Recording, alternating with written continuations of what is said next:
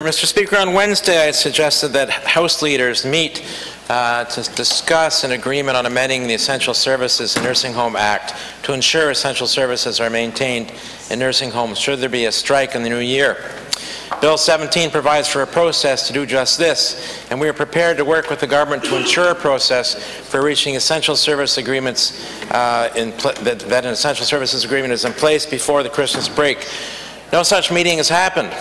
The Premier has inserted an entirely unnecessary and unrelated provision in the bill that will undermine collective bargaining for those who labor in our nursing homes. And now he's threatening to bring down the government if he doesn't get his way. Mr. Speaker, those are Irving tactics, and they have no place in the seat of our democracy.